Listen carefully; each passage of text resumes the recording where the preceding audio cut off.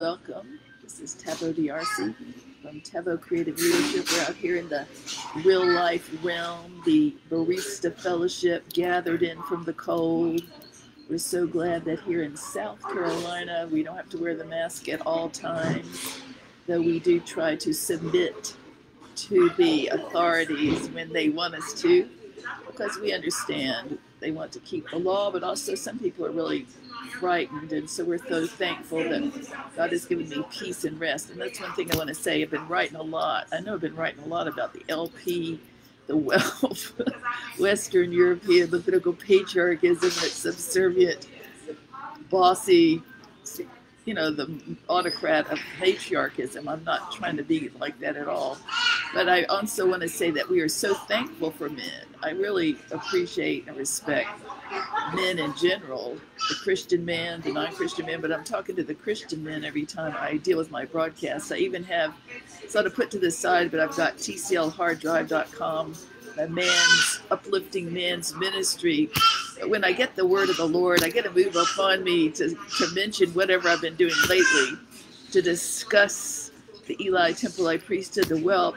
I also want to make sure that not all white patriarchs, all white matriarchs have the same characteristics as Eli, or dominating, controlling, and if they're Christian, they're not into spooky spiritual. So I want to say I honor all the different kinds of fathers and the different kinds of men that are leaders. My father was a Christian pastor, and he was not in the Levitical patriarchism. He was not under shepherding. And my mother was a strong lady, but I just felt like they were both so emotionally mature that even though God has used me through the decades, many decades now, all my life, to study and research his people, the ones that believe the Bible, the ones that accept Jesus as Lord, and then you bump into all other kinds along the way, but my focus was to say, what is the Lord saying through the different kinds of Christians, black or white? Then I'm in the field, or I'll be sent, not drumming up business, not trying to find anything, but I'd be sent because there'd be new types of movements through the years. And so I would be sent there, and many times I didn't know it till lately, but I was like a weeping Hannah on the front porch of many a temple. And it was because of the pain in my life of just, I've been raised with a happy father. So I knew what normal was, but I had emotional abuse and a critical accusation, demonic spirit, for a lot of that time. And thank God for good people, and good people with good teaching. And that's, was going on. Sometimes, like Paul, if you have an apostle call, a chief apostle, you do get abundance of the revelations, and you do have to press into the Lord. And then at the same time, you can have affliction and sifting and persecution and a Saul and David, and you can have all sorts of things, because you have to be purified, and you have to get your heart right, and you have to know that you are in a process. And that's it. Many times when people are in a process, they're not taught that that is just the Christian life. If you're going to mature, that he wants disciples that follow him, not the money, follow him, take up their cross daily, serve him, do what he says, don't do anything more, don't do anything less, just obey the Lord. Many times through the years, we know how a lot of people, a lot of Christian ministries have taken something that was taught and made a formula, tried to make a formula, prophetic or faith or whatever, money or whatever. I'm not trying to do that. I've been around it. I've been through it. I've passed by it. I just felt like you live and learn, and nobody who's taught these movements from the grassroots up that is now famous or that is on their way ever arrived. And nobody was perfect. And the ones that are really the famous ones, I guess you call them famous, they know that. It's the followers that get their stuff in the grassroots, is my term, and maybe they mix it with other stuff, or they're mad with their mama, or they hate people that are not just like themselves, or they're racist, or they're, weird doctrine and circulating like all this Phariseeism. That's to me where Phariseeism, WELP, originated in certain places. it gets off into unforgiveness. It gets off into a lot of things that are not the normal Christian Billy Graham, even the top leaders probably of what we call the WELP movements. I'm sure that if you investigate the head people of the organic movement, which I believe somewhere in the Deep South, that either you'll find the proof that these people had some issues, great issues, bias and misogyny being one in WELP, or else somebody took their stuff decades, centuries ago and, you know, morphed it, goofed it up, and then the devil got in there as well. So we have no animosity. We have no histrionics against any type of person or male or female Christian leader group.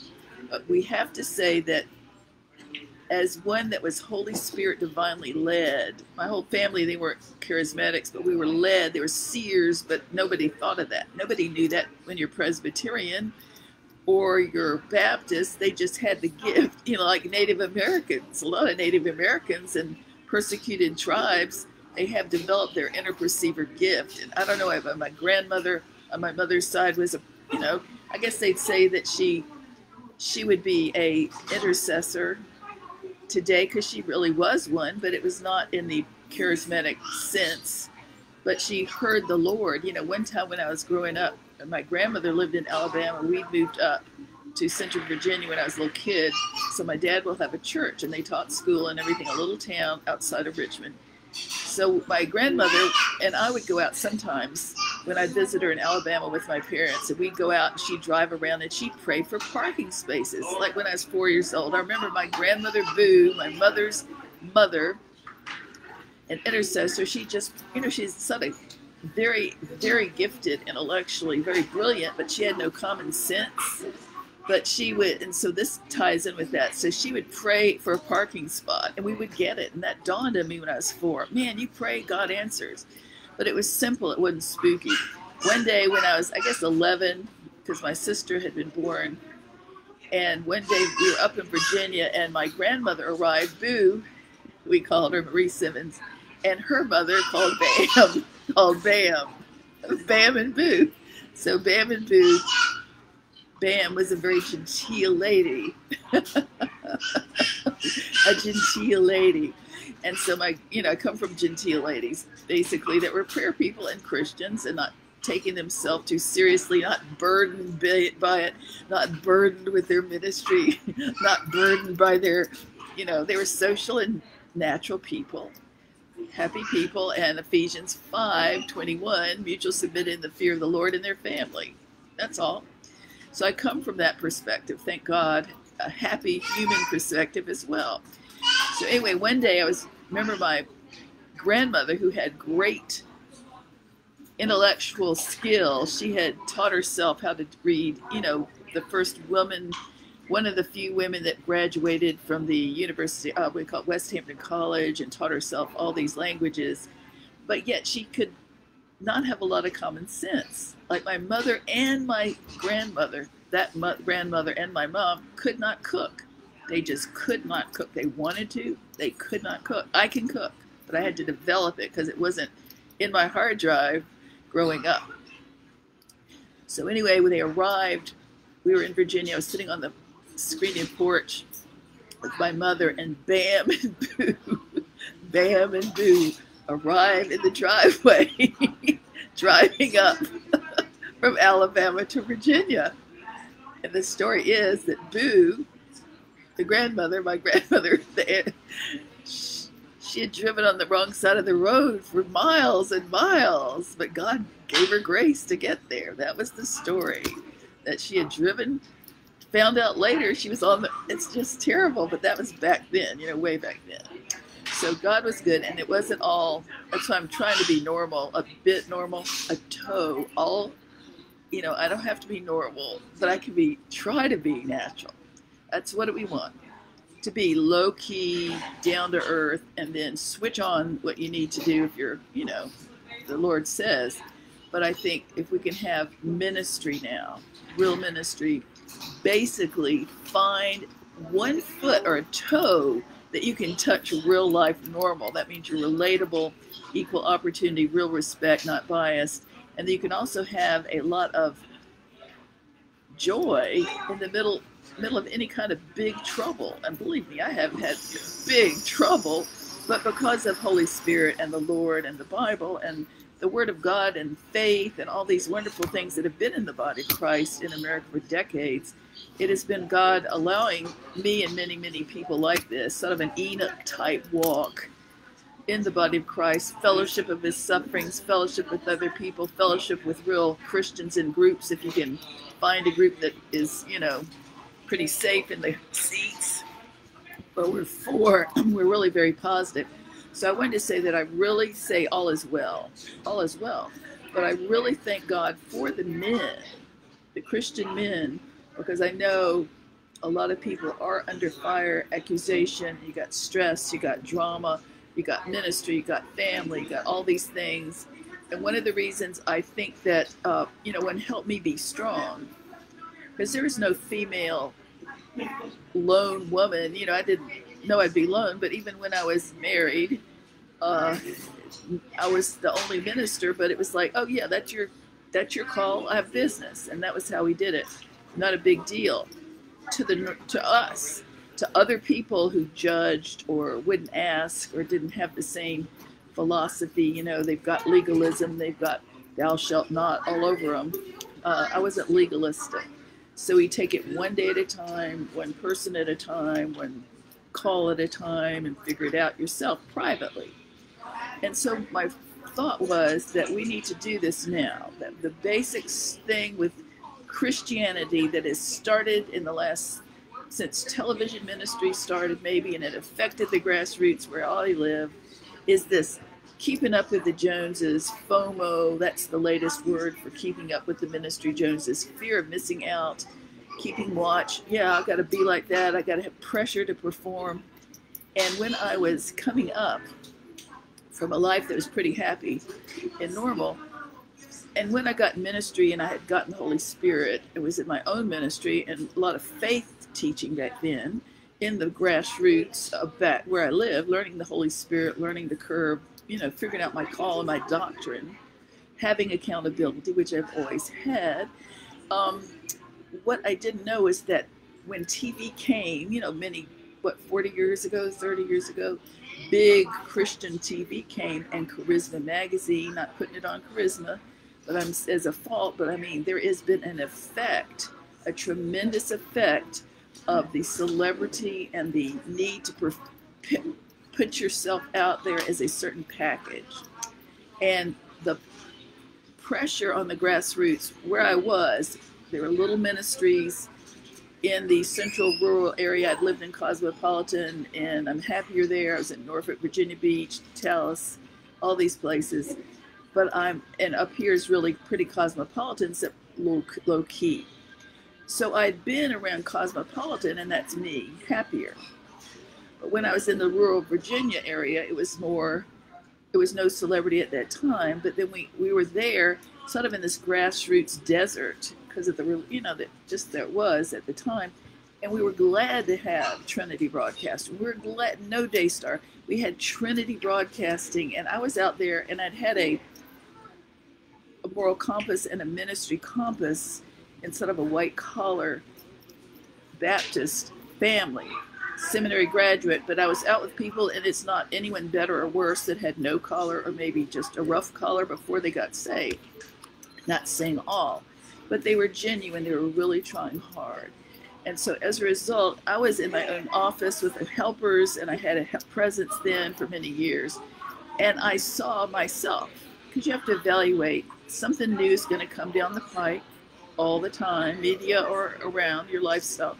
So before TV, and then you get the Jim Baker, and you get all the Jims, it started to mushroom.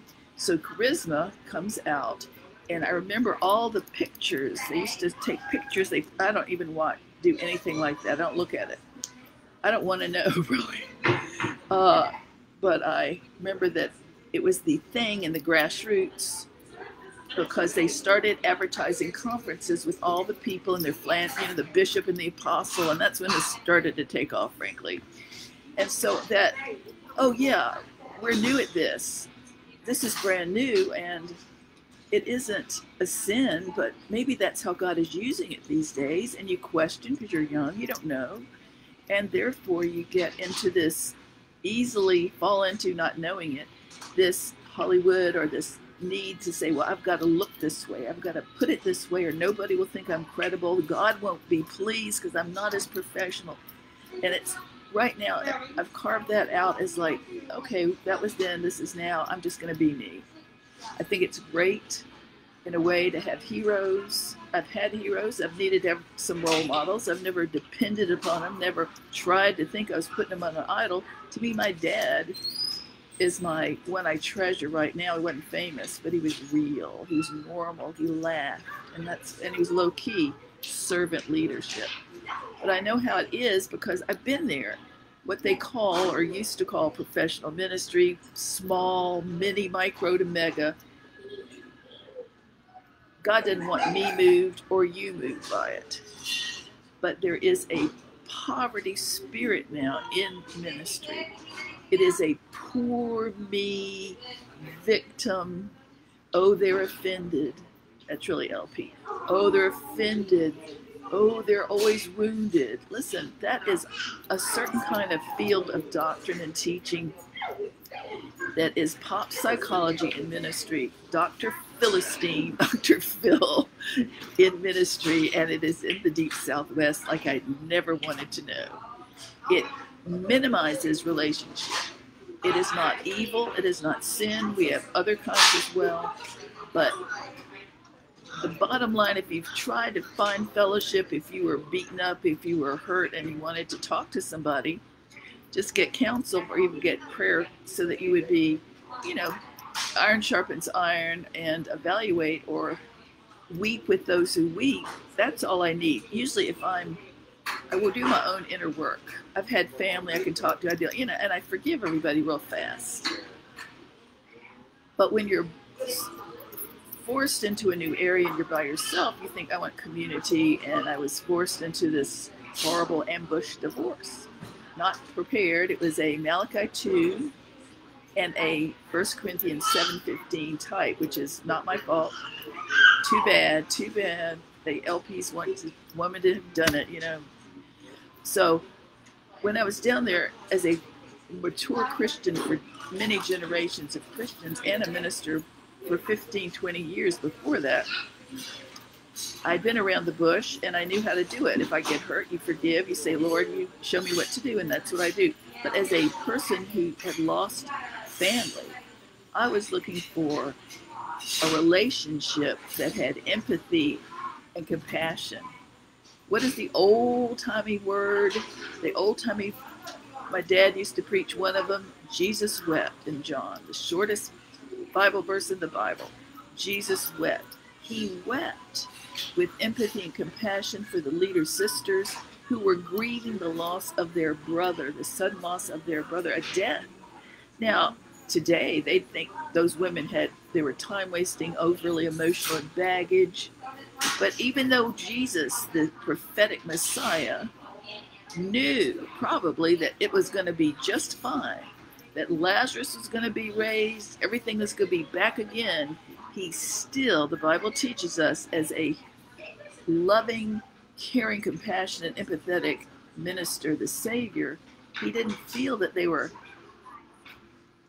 little teeny, you know, weepy, overly emotional time wasters. He didn't make them feel like they were stupid or trying to take his valuable Messiah time before his next appointment, which is how you feel. He didn't say, all right, sisters, you must have unforgiveness baggage toward God or Lazarus. You better go to the Fix 'em Fast class. It was what they were doing everywhere in the whole area, if you wanted the Holy Spirit. So what I realized was, where I'd come from in Virginia, and all my life, it had been down, it wasn't like celebrity or this doctrine back then. And I thought, we're used to having a toe in normal. Weep with those who weep. Mourn with those who mourn. Don't just diagnose them. You couldn't tell a soul that you had been assaulted, rapitant, outside your family, because if they were professional red state country, all this WELP doctrine in the spirit field is like, they pull back. It's a sin, and you've got, quote, to be fixed. Those are the two things that I think are so horrible. They want to fix you instead of relate. People in that, and they're not EORR, it's the woman. Levitical patriarchism and the same thing. It is the woman who did it. It is the woman who gets demeaned. It is the woman who spied from afar. Is the Jezebel out of order. I went to some that I thought were not LP. I can go in there, and if that spirit, that demeaning, misogynist spirit of accuser of the stranger is in there, it will find me. It may not come at once, but if it comes, like there was one group that was really young right before I left. They're really nice and genteel, nice young church, and I thought I liked going till two things. I noticed, because I can scan people, you know, I've been scanned so much, I have to do it as my own defense. I know that spirit, it recognizes me, and I get accused. I don't do anything, I get accused by this spirit. It'll talk about me, it will never confront. That's the other part. So I saw leadership, I thought they looked fine, those nice young men, they're very quality, mature people, nice people at that church. I like going. Till one day, new people, a speaker came in, and I looked at him from another movement, he'd come down there. I thought, uh-oh, the WELP. The scanning white WELP. Ego WELP. I went, uh-oh, I hope I've enjoyed my time here. I don't want to leave, but if I'm going to be whatever that spirit is that spies this Hannah on the front steps, the test case for WELP, I will warn you, everybody, this isn't going to happen anymore. God is going to move when there's false accusation, never get confronted. Everybody believes the evil report because one lone gossip or one lone hard-hearted misogynist spreads the word that looks like a Jezebel from afar, but they never know you. God is not going to settle for that. Be ye careful and warned. God has equal opportunity, real respect. That's why he chose the lone Hannah in 1 Samuel to test the Eli Templite priesthood who were jaded and misogynist, and he sent her alone. She was weeping, so she looked weak. And her husband, nobody asked her. Nobody found her backstory. Her husband loved her and said, you go to worship if that makes you feel better. Hannah was being persecuted and demeaned at home by the other wife. Eli sees her, the LP, and in first he sees this woman weeping on the front steps. And he sees her grieving, and he looks at her jaded, and he says, oh no, a typecast, she's drunk. So instead of having compassion, he zeroed in on accusation, and he labeled her a stereotype. She's a drunk. He accused the lone woman on the steps, and that is exactly, well, exactly. He didn't want to get up and spend time. He was too tired. He perceived her as having emotional baggage, and he was LP, which is misogynist, disrespecter of women. How do we know that? First of all, that maybe. But the other, that his two sons, the associate ministers, whom he never corrected, were his sons. Those were LPs because they slept with the women, used the women repeatedly, demeaned the women, God's women that came to the temple, and also abused the offering by putting too much pressure and taking it themselves. So the lone woman is a relationship issue. The using of the women and demeaning and defiling God's women, his women by the men in the priesthood, is a huge, huge relationship issue. And so if there is an issue in the men, there is an issue in the leaders, males or females, and I don't have an issue, I don't want to be demeaned and respected by having you project your evil on me. You're witch watching. That is accusing, not assessing. Now, if anybody says they assess people, it's fine. I assess her as looking like she's in rebellion. I assess that he looks like he's a witch, a male witch. I assess they look like they're the Eli Temple High Priesthood. But I'm not going to know you are until you act like it. And so I believe in assessing, not accusing. But I also don't believe in devaluating a figure that shows up that looks like me, the typical stereotype of the WELP community, and projecting your evil, dark, and misogynist, collaborative stereotype from 50 years ago. I've had a lot of experience. I mean, I didn't want to get on this because I wanted to be positive and thank God for those that are not. I meet them all the time.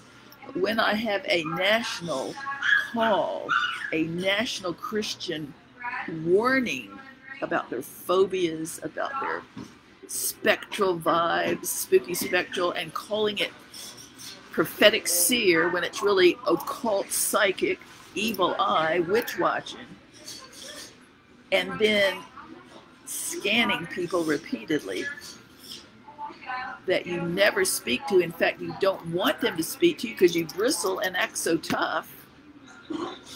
It is a carnal, demonic relationship violation and relationship accusation type thing in ministry, and it is common, very common. That's why I'm speaking. I have a national movement going on. I have a national reproving movement. I have a national love you movement, forgive you, and everybody will be fine. I have a national, international ERR call to teach respect to the pastors and ministers and me. Keep me being good. James 3:17. Easily entreated, full of mercy and good fruit, without partiality, without hypocrisy. Hey, I scare them off if they're well. They wouldn't know if I'm nice or not. So I'm trying to be that bold and that fair because I realize how many people I look like that maybe you'll be scared the next time you see a strange blonde tall lady come in. You'll be scared to be that misogynist. You'll be scared to gossip about her and say she's, you know what, the evil creature you think they all are. You'll be scared because you're going to think all these ladies, because you can't tell. The Eli Temple priesthood is so, and the women are so dull of discerning. That's why I'm teaching this pointedly and line by line. If you think, especially Dallas was the worst. I couldn't go in there. It was many things. But anyway, so maybe now when somebody comes with the middle-aged, typecast, the misogynist hate, the lone woman, the grieving widow, all these types of things, then you'll think it's me and you will be careful, because you better be careful. I mean it. I'm saying it on behalf of many people, really for Jesus, because we want Jesus' house to be safe and happy. And I really care for the ministers. If I talk about WELP, you know, I really think they have some great qualities, and they're very meticulous, and they have a lot of good Holy Spirit quality teaching, which is not biased. But if there's an undercurrent of non-servant leadership, it's now elite aristocracy, and they're look down on anybody hurting. They look down on Jesus if he came in carrying the cross in Isaiah 53. That's a test. Apostle Paul, not famous or announced, he comes in staggering and looking shabby because he just got off the shipwreck. Or if they had somebody that had been under great persecution in Somalia or another nation that was just getting here from America and was just exhausted, and their whole family was just about filled with poverty. They've been beaten for their faith, and that's hellish spirit of accusation, condemnation, and judging, of far off disapproval. That Eli Temple High Priesthood ego, or whatever, dull of discerning, lost its first love, male or female, black or white. So that's what I'm saying. We're for the body. For all of the kinds. I want to uplift you. I don't want to have to think about this stuff, dark stuff, but I will do it. In our ministry, my ministry, I'm going to teach, I call it the perceiver's voice of victory. Keep that joy. Let's keep that non-snarky attitude out. Let's try to keep it a little more relatable, down to earth, part Baptist, part Pentecostal, part happy camper, part, you know, not have this phobia, the phobic typecast, black or white or brown or male or female. So I'm here being very lovable. I'm very lovable and easily entreated, but I've gotten sort of, I realized I wasn't brought up mean. I didn't realize I had to learn how to be a little drill sergeant-y because of the opposition of Christian ministers. I didn't know I had to get my mean on to visit with some of you and your WELP, some of these autocratic, Jezebel-speaking, whatever, and some of the egos and good old boys in the mix of that as well, charlatans. So I didn't know it, but I went to Dallas. I graduated. I graduated with high honors. I really did. I got 3 degrees, and I still am smiling and sweet. Not perfect, but sweet, joyful, filled with joy. I got my 3 degrees in Dallas. 15 years it took to get 3 degrees in Dallas in ministry. 1, PhD, pretty hard days. The second one, PhD, piled high and deep. The third PhD is DFW degree, Dallas finest, and its worst. Okay. I also had an honorary degree in music, you know, sacred music from before, but that, you know, DFW was, you can't beat that. I really earned those too. So God is good, His mercy endures. He forgives, He sifts, He heals, He forgets. God bless you. This is Taveau D'Arcy signing off for now. Let's see how I do it. There it is. All right.